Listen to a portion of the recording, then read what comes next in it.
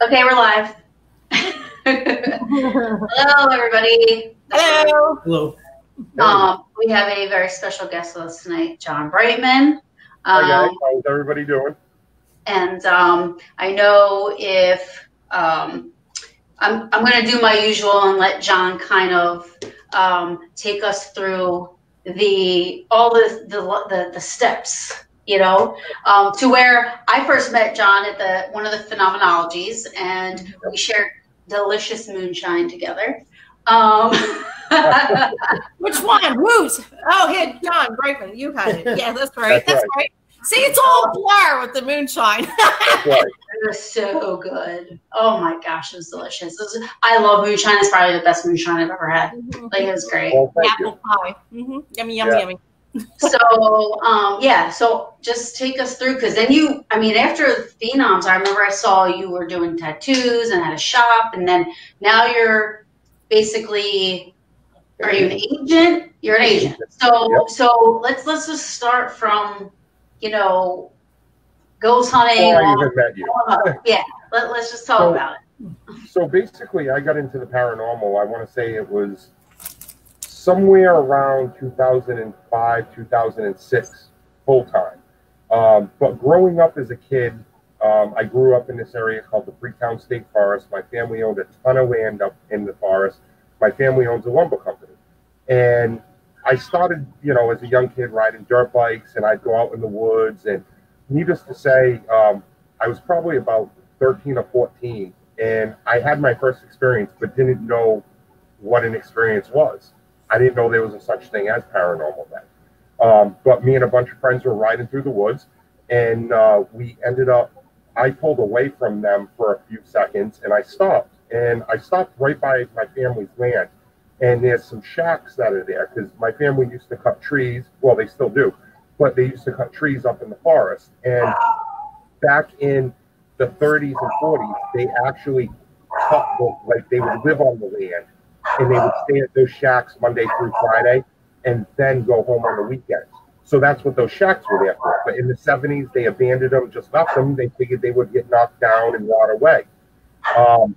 Still to this day, they're still standing. I take people out there all the time to see them.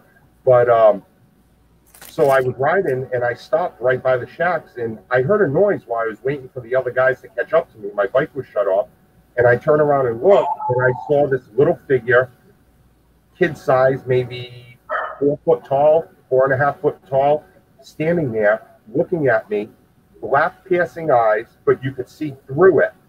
And I didn't know what it was. I got freaked out, started my bike, went back after looking at them guys, never said a word. It wasn't until about maybe 3 or 4 months later that another friend of mine that rides out there said they had a similar experience and actually told me about it. So I told him. Fast forward to about 2006 now.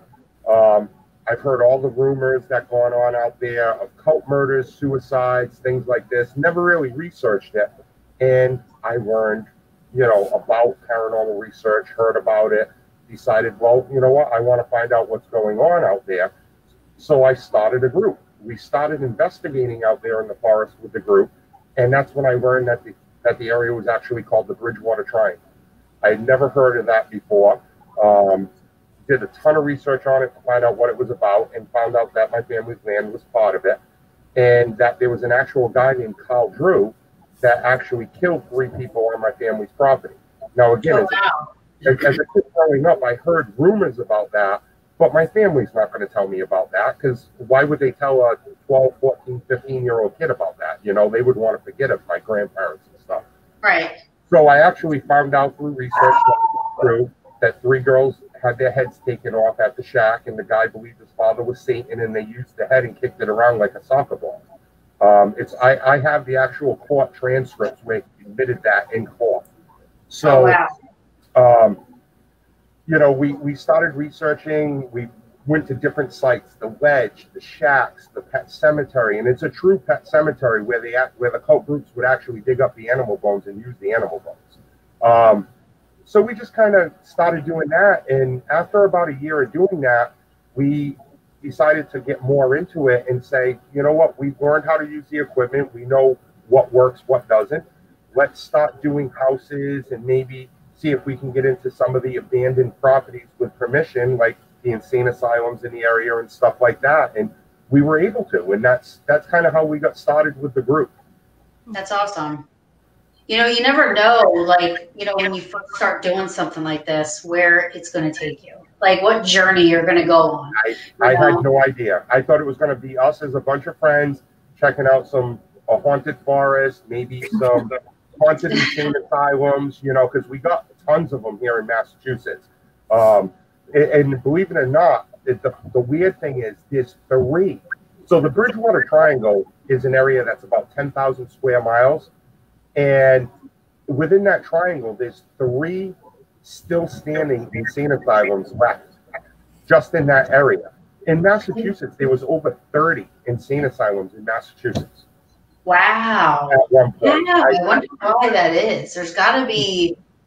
I have no idea why there's that many. Because as far as I know, what I've tried to learn, no other state, even California, Texas, Florida, who's massive states, don't have more than like 5 or 6 throughout the whole state. And we had 30 just in Mass. And literally, the 3 that's within the triangle are within 10 minutes of one another. Wow. Yeah, like literally there's Taunton State Hospital, and then 5 minutes down the road one way is Paul Dever, and 15 minutes the other way from Paul Dever is Wakefield State Hospital. It's crazy. Wakefield, I heard of. I've heard of Wakefield. Yeah.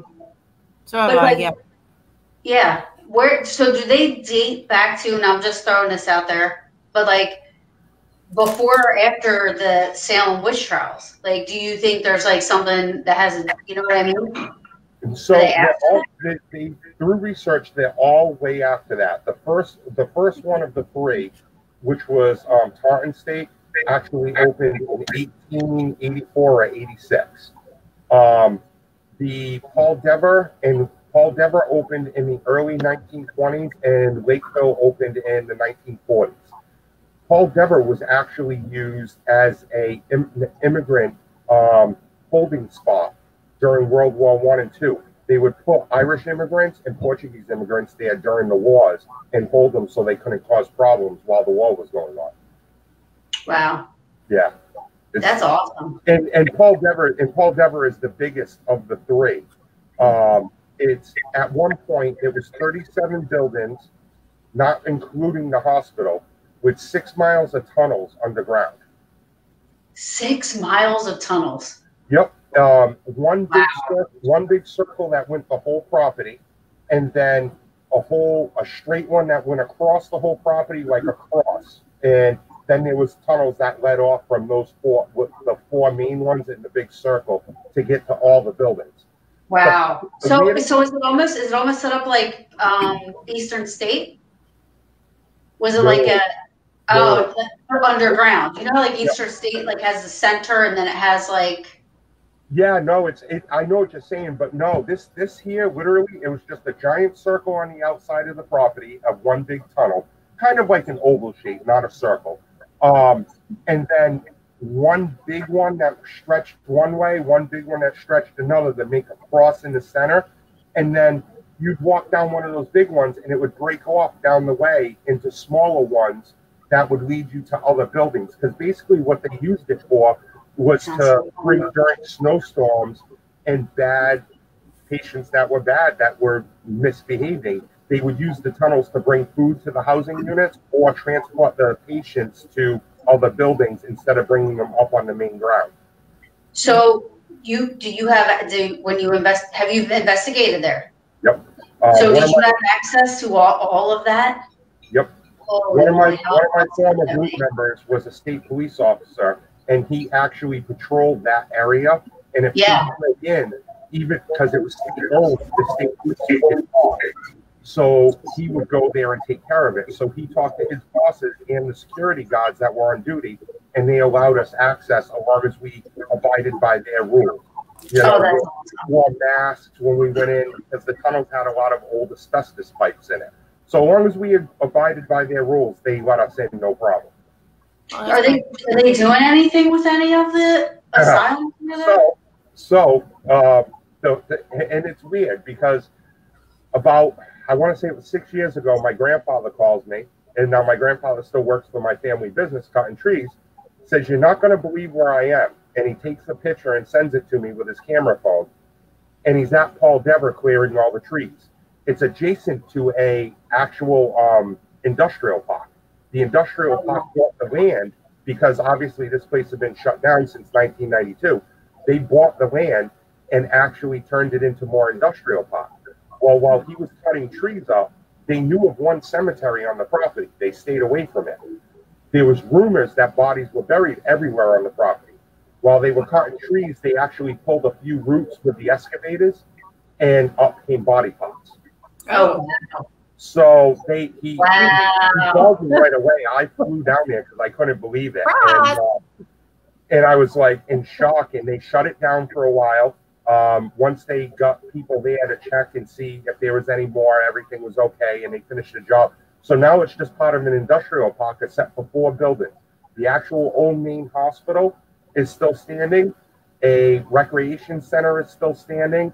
And 2 other newer buildings that were built in the 90s before it closed are actually 911 training centers. Wow. Yep. But that's it. That's standing. They filled in all the tunnels and they put all new buildings for, for different type of commercial work. That sucks. Yep. Well, you know what? I mean, it's the land. Yeah. And honestly, it's still there, technically. Yep. You know? Yep. No, and absolutely. I can't imagine that people there that work there now aren't experiencing something. They have to be. They have to be. I mean, it's still there.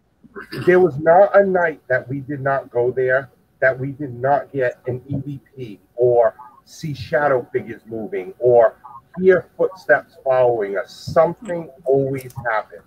One of the most memorable things was I know you know him. I'm not sure about Sabrina and Tony, but Vinny from my group. Yeah.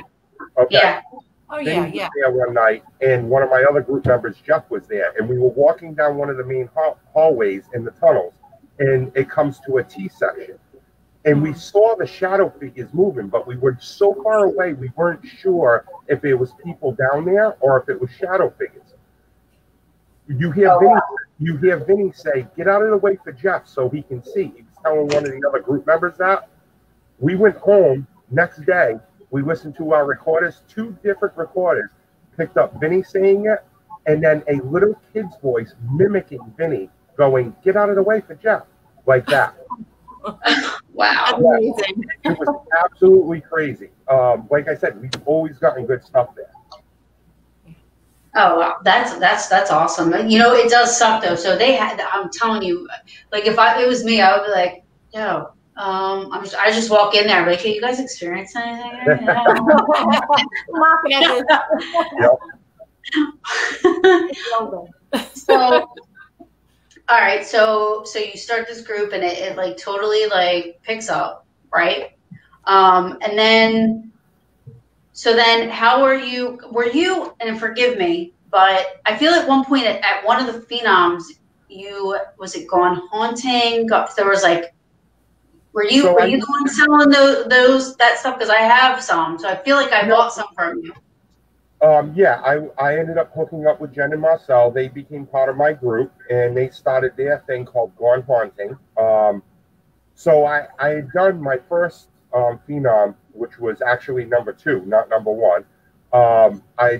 The owner of Phenom brought me in as a guest speaker to talk about the Bridgewater Triangle. She had saw one of the TV shows I did. I think it was Ghost Adventures. When I was on there, she saw me talking about the Bridgewater Triangle and everything, and so she asked me to come in and speak about it, and I did a little lecture, and I had ended up meeting Jen and Marcel, and they came with me, and they became part of my group, and they set up and started selling the Gone Haunting stuff, and I love Phenom. Phenom is a great event. It's friends. Oh, yeah. There's so many friends there. I mean, even if you go for the first time, you're going to meet so many people that you're going to die to go back the next time because they're all there again. Yeah. Right. Yeah, like, it is. Family reunion. It really is. It's a giant reunion. it's awesome. And because everybody comes out to it, you know. Yep. It's one of the things I was so looking forward to this year. I know. You know, I was like, you know, phenom, like I had off work and I had money and I was like planning, I was ready, and I was like, I was gonna message you like, B, you're bringing the moon, and I'm like, I'm ready. No, I was going to be there, and then this whole coronavirus crap started, and it just killed it. It killed all my business, from my tattoo shop to the convention scene. It's killed everything, you know. And luckily, we're getting some sporting events back now, but you can't go to the sporting events, you know. It sucks. It does suck. Somebody from the Philippines on here, guys. Yeah. Just shout out from the Philippines. Oh, wow. Yeah. So, all right. So, well, yeah. So, okay. So here you are. So everybody, like, I'm friends with you. So, you know, I know, but tell everybody. So like you said something quickly, you were on Ghost Adventures. Like, how did you go, you know, what else have you, like, if anything, was there anything else but Ghost Adventures, you know, like, how did you get that? Jeff Belandra, there's a house here in Massachusetts called the Victoria Mansion. I love Jeff. Jeff is awesome. Jeff knows me, obviously, from Phenom. He knows me here from Massachusetts because he's from Mass. And he had known that I investigated the Victoria Mansion, or the S.K. Pierce Mansion in Gardner, Massachusetts. Very, very haunted location. It's been on a bunch of the shows. He knows that I've had some personal experiences there that were pretty crazy. So he reached out to me, asked me if I want to do the show with Ghost Adventures. I said, absolutely. So I ended up doing that episode, and things were great. You know, I worked with Zach a little bit, worked with Nick and Aaron, and things were great. So they actually asked me to come on and do a couple other episodes with them. So I did.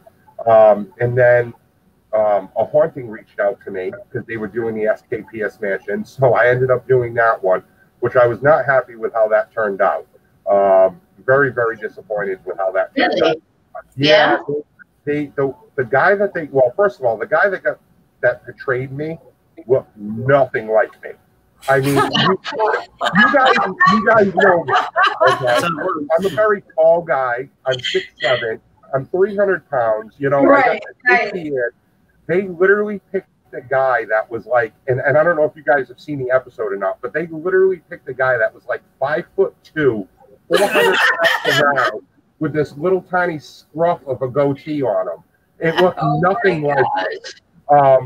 And that was just like the small part. The big part was my group would never play with a Ouija board. And if they did, they would never do it in a location where it could cause harm to somebody else. Right. We were at an event there, not doing a private investigation, but we were at an event there, and somebody snuck off with their own and did an investigation with a Ouija board in the basement. Oh. When the homeowner did his interview for the haunting, he told them about that. And prior to that, he was telling them how I was there during the interview that night as well. The show correlated it as my group was the one down there. So I was pretty pissed off about that. Yeah, I don't blame you. And they wouldn't edit it or fix it either. I contacted them instantly when I saw it, and they would not do anything about it. So that's why I don't like that episode. Yeah, I mean, you do hear about that nowadays. More people are speaking out about how things have been edited and things have been switched and changed to make it. Well, you know, it was the same thing when I did my ghost story. We did it on Rose Island Lighthouse, me and the owner, and everything was great except for when the end of the episode, they play the digital recording that I got of a female in the room that I slept in, saying, "Get out, this is my room." And they spun it off as it was a male. And because the whole premise was that the lighthouse keeper, Charles Curtis, was there in the house. Instead of just saying, no, that was a female's voice, they spun it off saying it was Charles Curtis telling me to get out, that it was his room. Right. I remember that. I did see that. I remember that. You know, I mean, all right, that's a little thing. I didn't appreciate it, but whatever. the biggest one, like I said, was them saying the other show saying that I used the Ouija board. I didn't like that, you know, because I don't screw around with that, especially at an investigation where somebody's going to live in the house. Yeah. Right. Absolutely. For sure. And, you know, it's crazy because, like, that's where, you know, people that are either enthusiasts or homeowners or people that actually need help, you know, unfortunately, this is all over TV and the internet. So people are seeing the shows that are twisting it to be negative or twisting it to do this and this for entertainment purposes. And I get it. It's how they make their money. But then you have these innocent people watching and thinking, oh my gosh, I have a demon in my house, you know, right away. Like they think they have something bad in their house, you know, and it escalates it. And, you know, and it really, it sucks, you know, and then when you're on that end of it, you have a reputation to uphold, you know what I mean? You know, people know you and are watching. You guys know what this feels like. You do something screwed up like that, that the field's going to attack you because you're doing something wrong. Right. You know? Yeah. So, for sure. Yeah. So having to deal with that.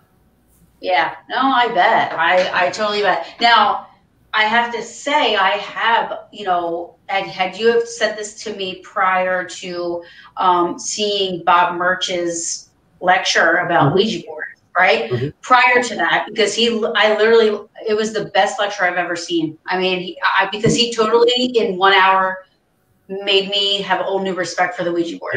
Really. And to this day I do. So, you know, but had you said to me before, I'm like, oh my God, like, you know, what did they do? You know, but you still don't know if the people that were doing it really knew what they were doing. Well, and that's the thing. Like, if I have a total respect for people that use the Ouija board, and if they know what they're doing and can open and close it the proper way, use it the proper way, I have no problem with that. Will I play with one? No, because I don't know what I'm doing. Exactly. The same exact guy. Like if Bob Murch was at an investigation with me and he wanted to break one out and use it, I would never tell him no because he knows what he's doing. Exactly. Yeah. But these people, they didn't even have a real board. They had a paper, like a cardboard with all of it drawn on it. So they definitely didn't know what they were doing, and it caused even more problems. When you're going into a house that's that active to begin with, literally, I mean, on the show, it shows the episode. It shows me when me and Zach were investigating. I literally got scratched down my ribs, and it wasn't what I thought was a scratch. It literally felt like a baseball bat hit me in the ribs, and I couldn't breathe. And when I stood up, Zach said, "Let me see," and it looked like a scratch down my ribs, and it actually made letters in the scratch to either be my name or, in coincidence, was part of the guy that burnt to death in the house. Right. Was his initials too. So it was just a weird situation. But I mean, to have that happen, you don't screw around with that if you don't know what you're doing. Absolutely not. Absolutely. I mean, I 1,000. That's why that little doll that's behind me stays in that box sealed up right there. First of all, I don't know why you have that little doll. You know, you should just do something with that and get rid of it. That is my biggest thing. I don't like dolls. I hate dolls. I think they're all possessed. I will go on record saying I don't even care. If you could see the room that I'm in right now, you would be mind blown with all the horror collection that's in here. Really? Well, that's awesome. You know, but I never. Yeah, no, me, I never even owned a Barbie. So dolls are not my thing. They nope. I got the Billy the Saw, the guy that rides the tricycle from the Saw movie. I have I have an actual screen used one of him. Yeah, no. I wouldn't even entertain a Chucky. You know, like I know that I won't even do that. Get it? No way. Nope. I mean, I think the closest thing I've ever gotten to a doll would probably be a Care Bear. Okay. That's the closest thing. So I like that. I like that. Anthony, what the heck is that? It's my doll. That's your little haunted doll. Freaky. My doll with those teeth. Now, where did you get that from? See, she has looks like real teeth. It came from hell. It's the only doll I ever owned, but I just for some reason I was attracted to it. So she's mine. I hate dolls, and but you had to have her. I like that doll. All right. So where do we stop? So okay. So what made you decide to do? Because was it tattoos at first, but I feel like you were doing something with because I remember I thought it was really cool. I would never do it, but you were putting piercings, so it looked like women were. I've always done body piercing and tattooing. When I graduated high school and I was working at a nightclub in Providence as a bouncer, I saw a guy doing it at the nightclub, which back then, Rhode Island, Mass, it was completely illegal. Rhode Island, only tattoos were legal. Piercings, there was no legal or not legal thing to do. So I saw this guy doing it at the nightclub that I was working at, wanted to learn how to do it, did an apprenticeship, got him kicked out of there after I finished my apprenticeship, and I took over doing it there, and ended up in '93 starting working at a actual body piercing and tattoo shop. So since '93 I've been piercing, and since '96 I've been tattooing. So it was interesting though. You made women have like corsets. Yeah. Oh yeah. Yep.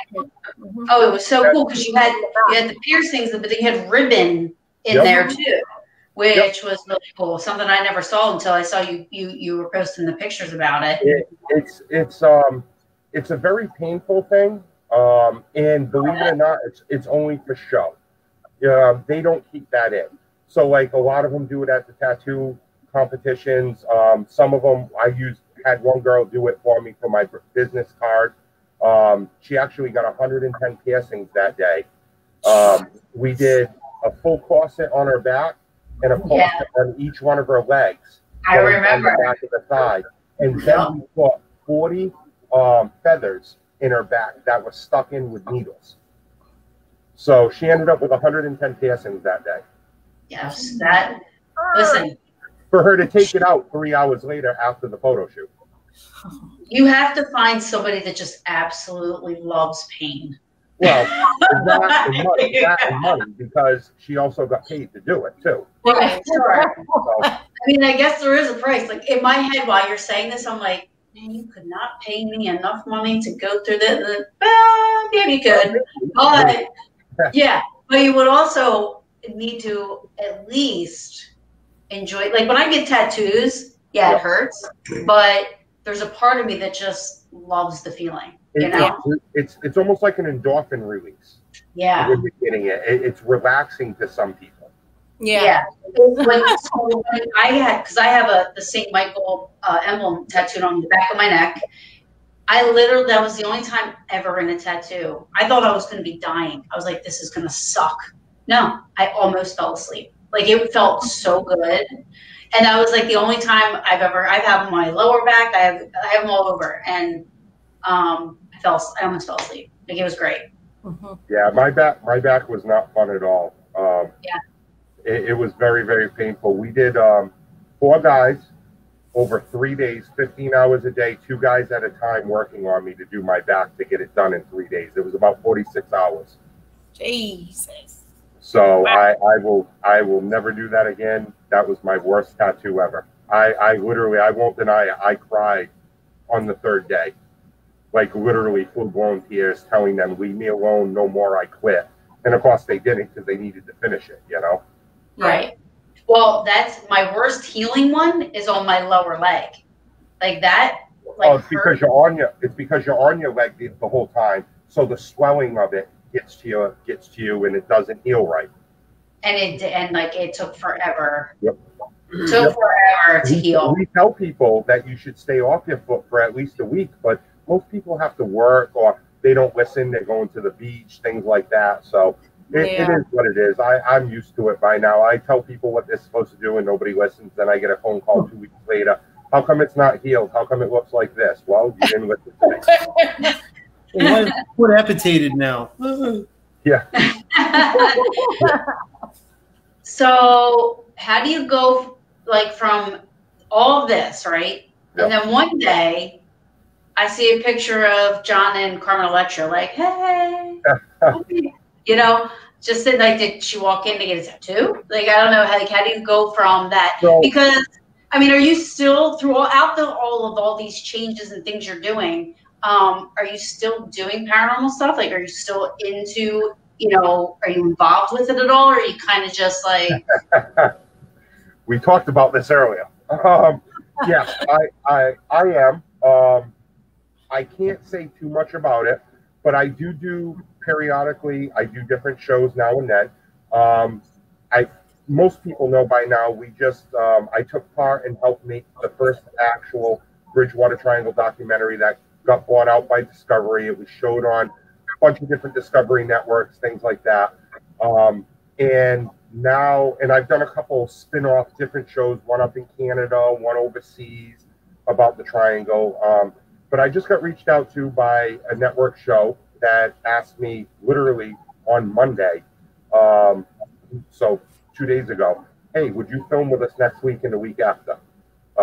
We got a new show, that new episodes coming up, and 2 of them that you've done, you've been to the locations, so we want you there. So I've been working all the stuff out to be able to do the filming next week and the week after, and as soon as I can say something about it, I'll let you guys know, but right now I have to keep that quiet, location-wise and show-wise. Okay. They've asked me to do both. So yes, I still do stuff like that. But I mean, like, what I meant... Private-wise? Yeah, like privately-wise, like anything... I don't. We actually disbanded the group because between me doing the convention stuff that I was doing, and then now being an agent plus trying to run the tattoo shop, I just didn't have time. A couple of my group members, they were working with other groups too because I was so busy and we weren't doing cases. So I just disbanded the group. I still get calls every now and then. Hey, you know, we know who you are. Would you come check out our place? And I refer them to a couple other groups up here. Actually, you know one of the groups, Rise Up Paranormal, in Rhode Island, Ken DaCosta. I refer a lot to Ken because he's one of the locals that I actually trust. Right. So yeah, no, I don't do too. But if I wanted to go with Ken, I'm always told, hey, you're more than welcome to come along. It was your case to begin with, or whatever. You know, come have fun. So I will do that now and then, but I just don't have the time because when I was, you know, at Phenom doing lectures, I ended up writing a book. So I was doing a lot of autograph signings for that, doing a lot of the other shows. And unfortunately, my agent that I had, along with quite a few of the people in the paranormal, he burnt us all and stole a lot of money from us and stole money from fans. He was putting on fake events that were never going to happen and took money from the fans. So because of that, I left him and all the others did. I started booking for myself and friends that I had made along the way, horror actors and actresses and a few other people. Every once in a while, they would see me post an event that I was going to, and they would say, hey, can you get me in there? Sure, let me call the guy, you know, and I would call the owner, and yeah, fine, yeah, we'll do it. And I got him the deal. Next thing I know, the end of the show, my friend's coming up to me. Now, I did this just because they were a friend, and they're coming up to me going, here's your 10%. What's this for? Well, you booked me here. And I'm like, I'm not your agent. I'm your friend. I did it as a friend thing. Oh, no, you're going to be my agent. I want you to continue booking for me. I'm like, this isn't what I do. And after about eight or nine times doing it as a friend thing, I kind of got talked into it from about 10 close friends. And that was in 2016. And since then, I went from doing it for like 6 or 7 of us to now having over 70 people. People like Carmen Electra, Charlie Sheen, Jackie Chan, Chris Tucker, Hulk Hogan, all Jason Hawes from Taps, Steve and Tango from Taps, all the way down to horror actors and actresses, WWE wrestlers, and even musicians. Yes, that's awesome. Like, it's just awesome that it seems like that part happened so fast. Like, you just started getting all this talent, and it was just like boom, boom, boom, boom, boom.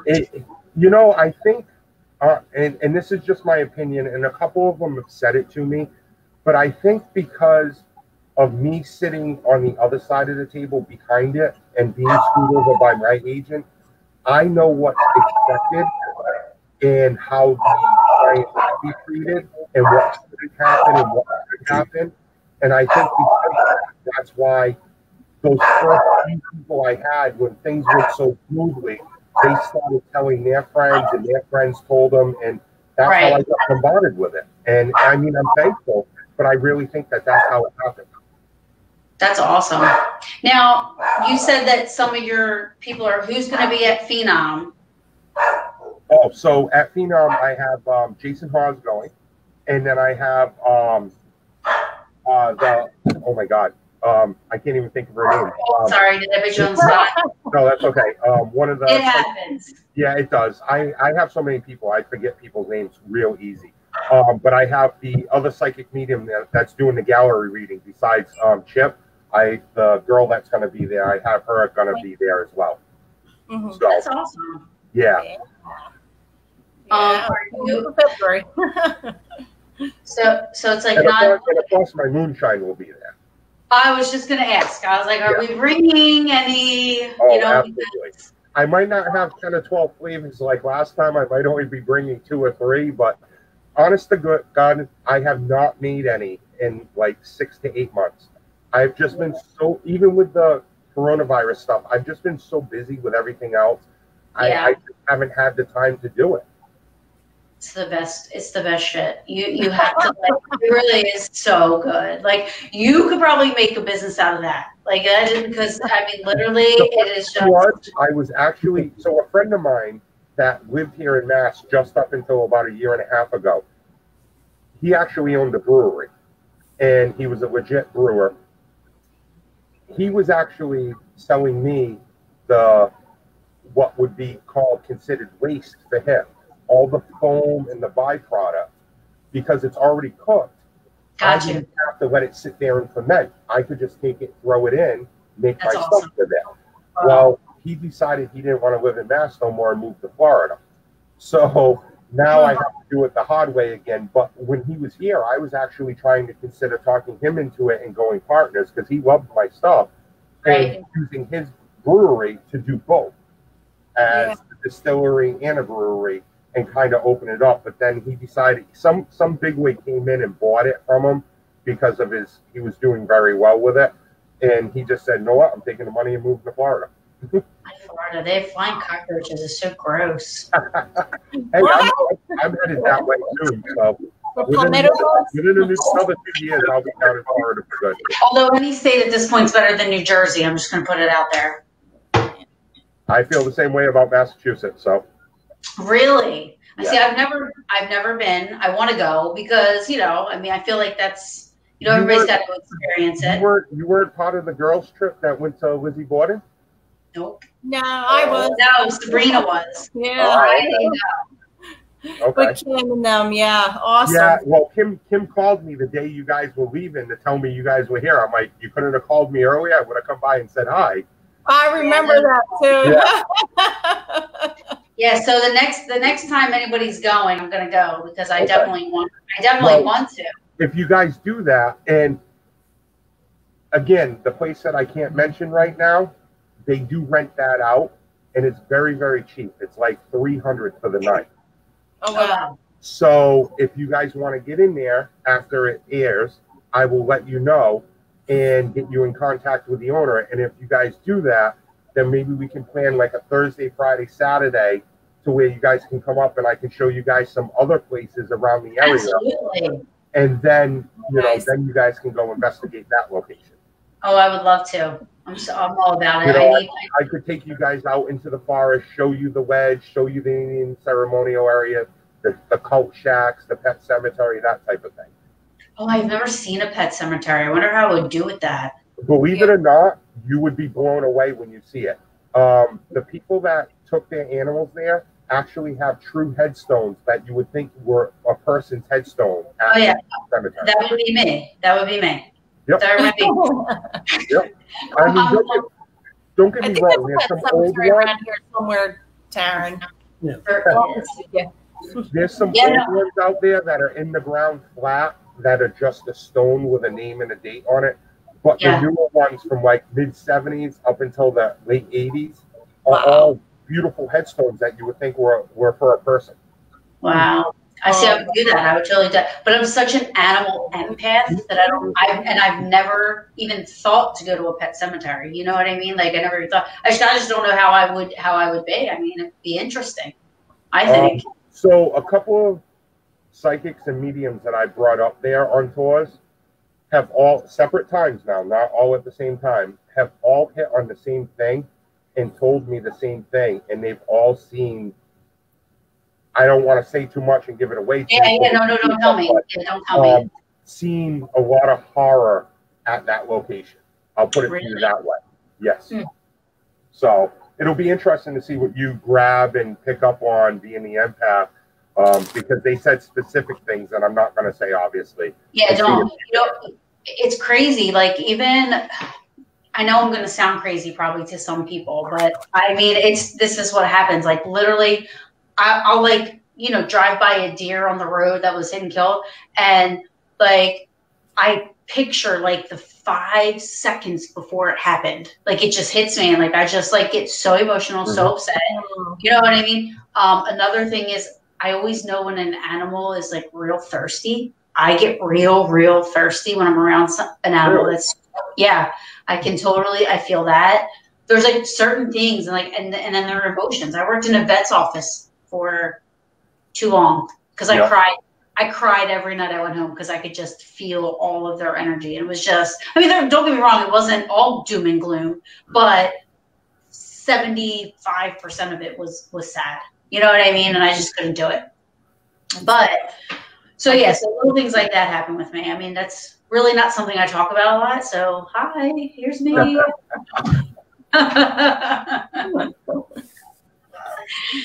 So, okay, so you're going to be a Phenom, which is awesome.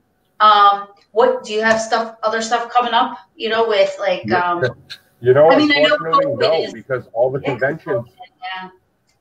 Well, you know what? They freaking, every year I go to Terror Behind the Walls at Eastern State.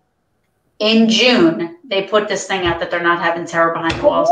They did that already? Yeah. Oh my God. I was like so heartbroken. I've been going every year since 2008.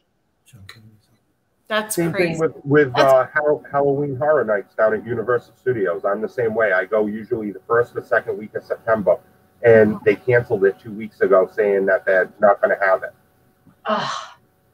So definitely disappointed at that. Many holidays. Yeah, but October, the month of October, and this was supposed to be the 30th anniversary.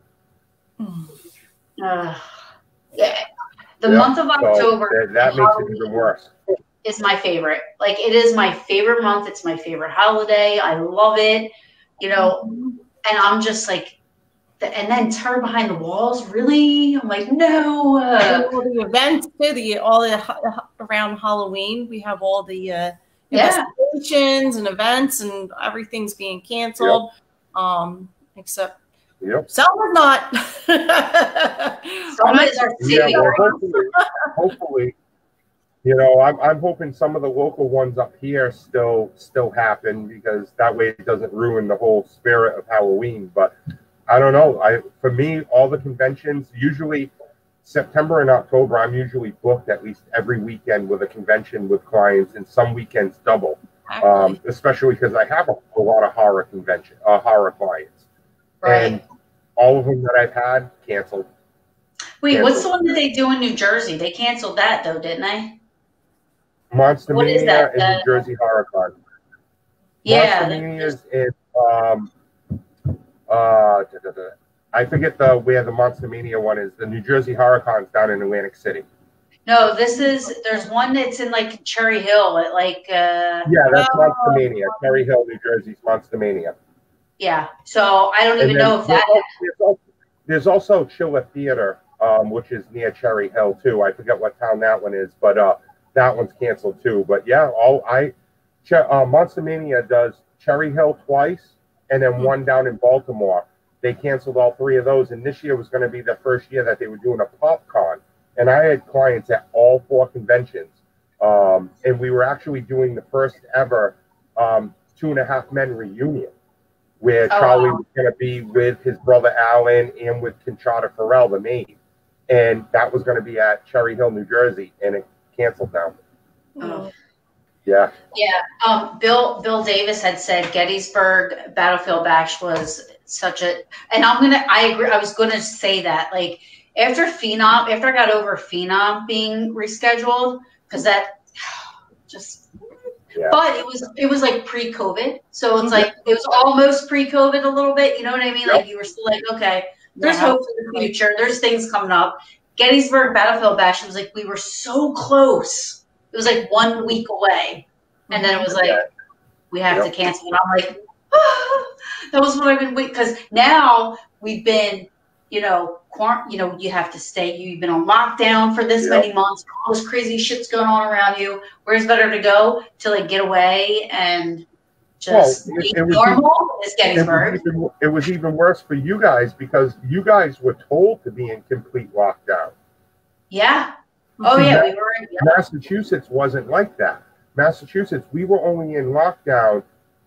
We were only told if we can stay home from work, stay home from work.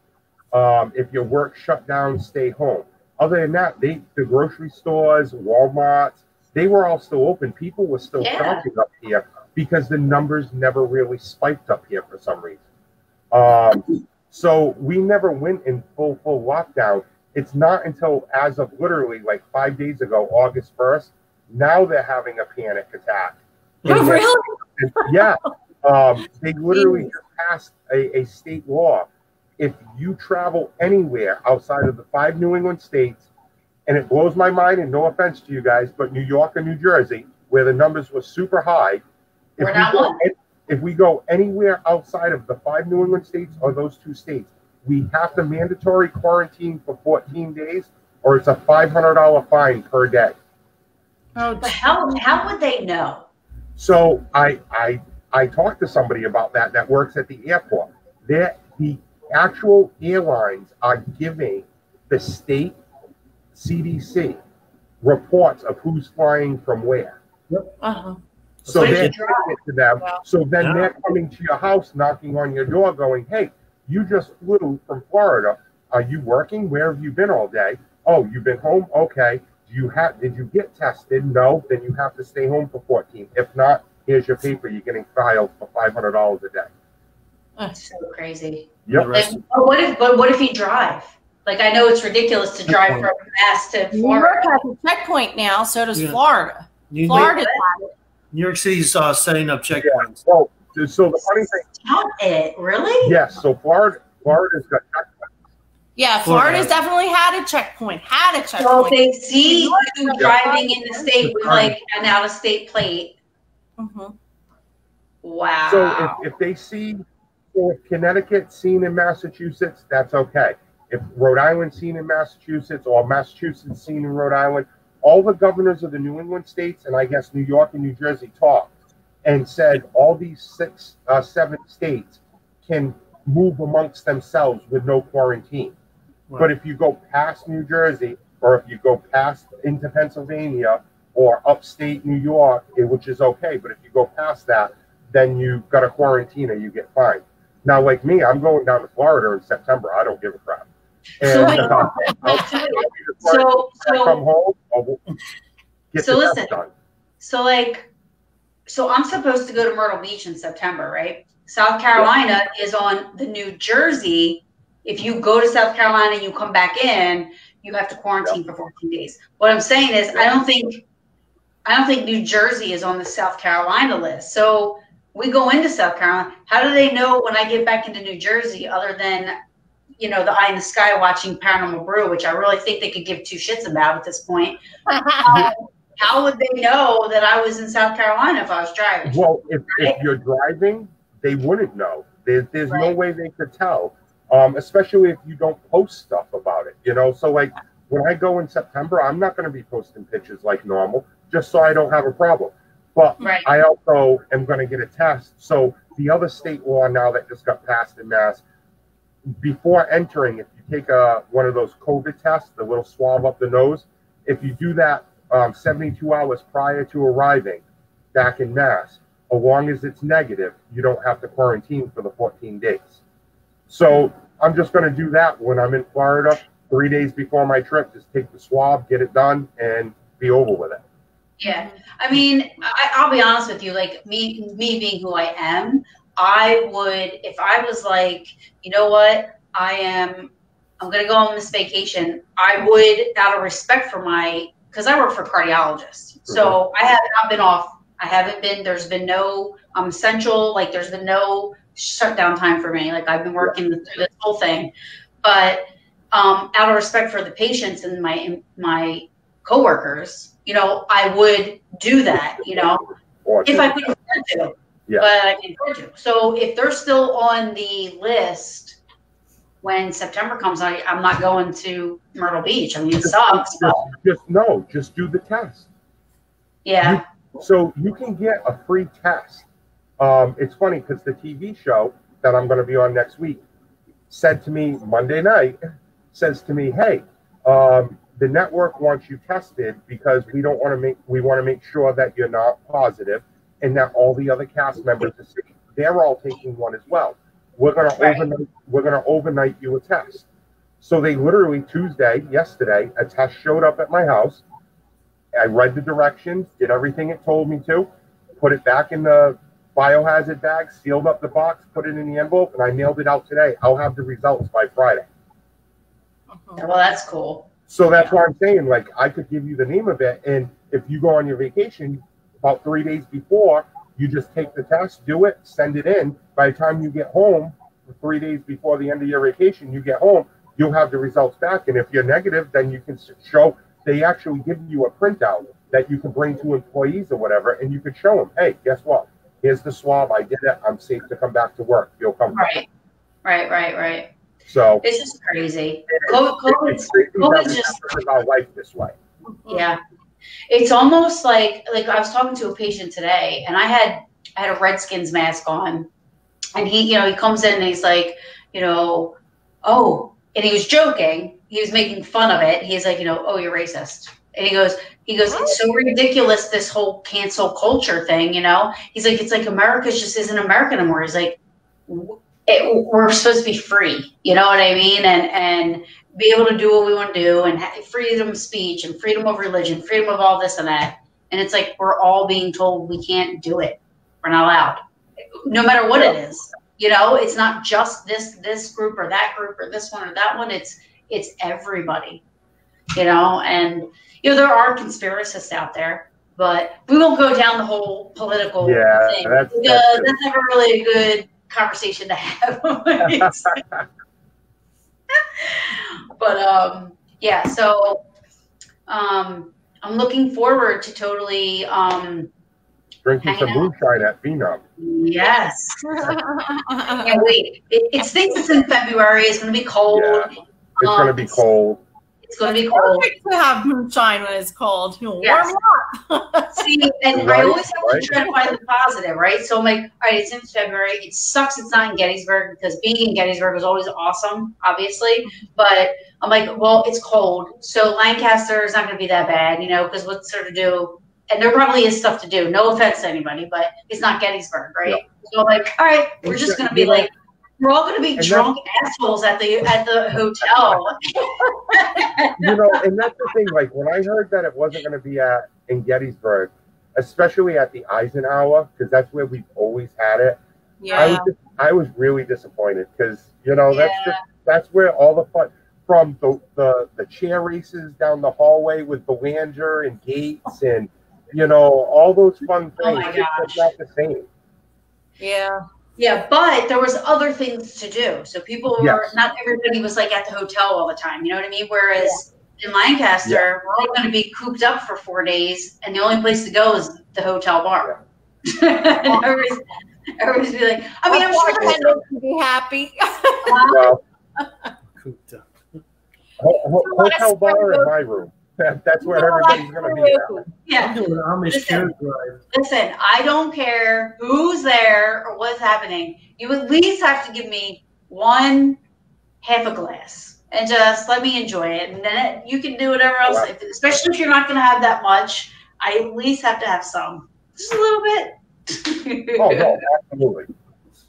I will have this separate little stash for me and all my friends, but then I will have the ones that want to buy this or that and have that set aside. Well, I'm going to want to buy some too. If you're going to have some to buy, I want to buy some. Okay. Cases of it. We'll have to talk before. We'll have to talk before, and I'll just set up a half gallon or a gallon for you. We're pre-ordering now. Let me see. Oh, there's good Irish food places in Lancaster, and they have some good beer too. No, I'm sure there are places, to go, but I mean, we're talking about places like going to the battlefield or the Jenny Wade House, places like that. That's what we're talking about. Being able to go out and do other things besides sit at the hotel. Yes. Right.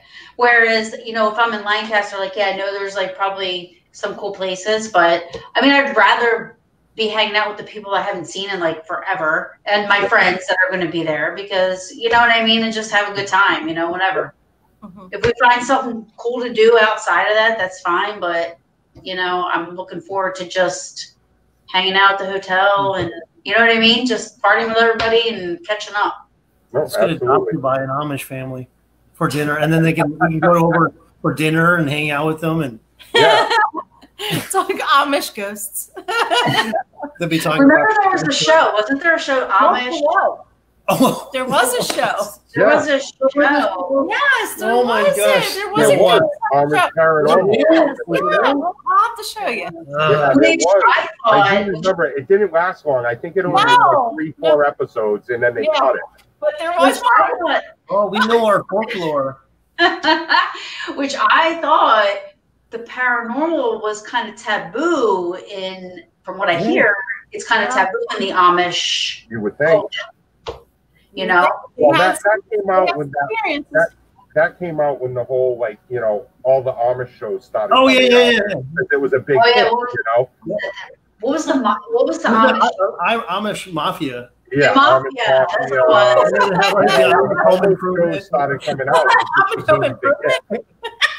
No offense to anybody. Trust me. No. But they actually make really good furniture. I'll tell you that. They make amazing. Yeah, they would know how to survive. Mm-hmm. When the world goes to heck, man, I'm there. I'm in that. I'm not hating. If something happens, I'm going to roll with Amish. I'm out. I know. I'll work on that farm. Sorry. You'll build a home. What? We'll have remember, and Weird Al came out with the Amish Paradise. Remember that? Yep. He came out with the Amish Paradise. I'll be rolling into my little village, my little Amish village, playing that song loud, like, "Hey guys, what's up?" Oh my God, that was good. Yeah.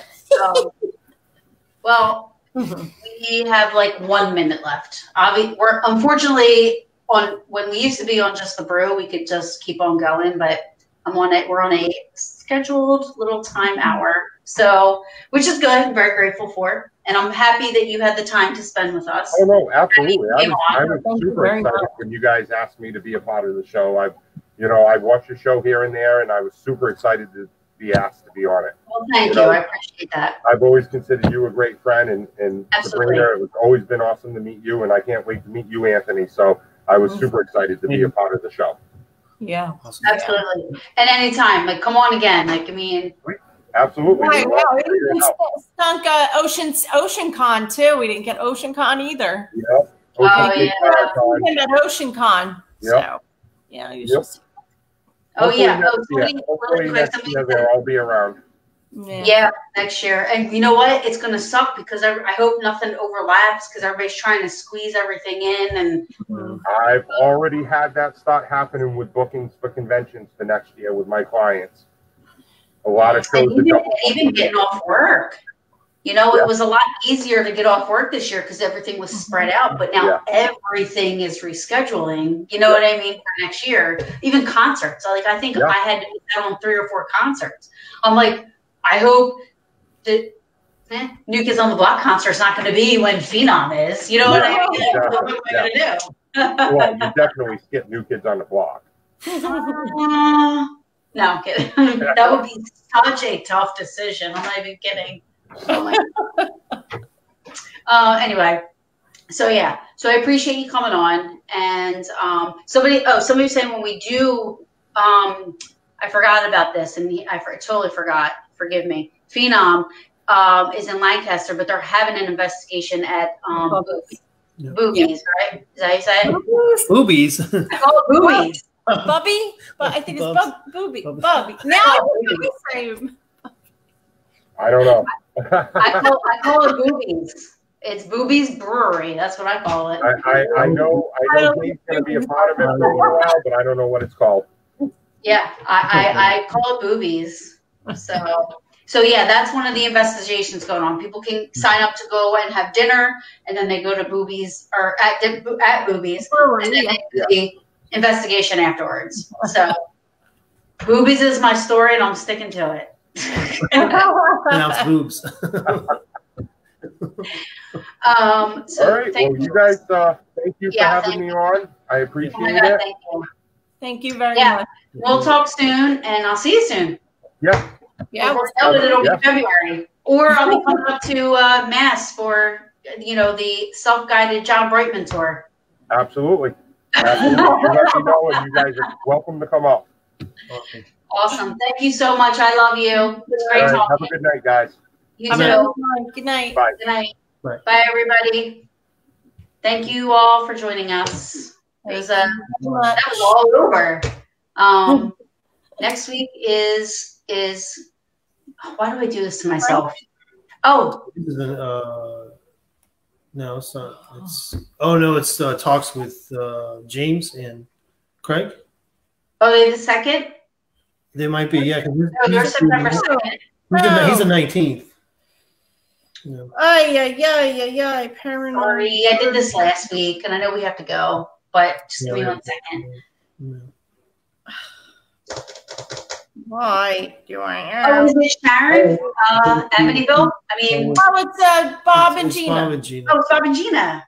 Yeah. All right. So next week we have Bob, Christopher, and Gina Benston coming on the show. And they're ghostly excursions. And, Gina does her show every Thursdays, the Fox Den. So we're going to have them on next week talking about same stuff. Events, because they run events. They do Pennhurst, which they announced Pennhurst 2021 is going to be happening. I'm so excited. So we'll have them on and we'll talk all about that. I thank you everybody for joining us. We love you all. Thank you very much. Next week. Adios. Alrighty. Bye-bye.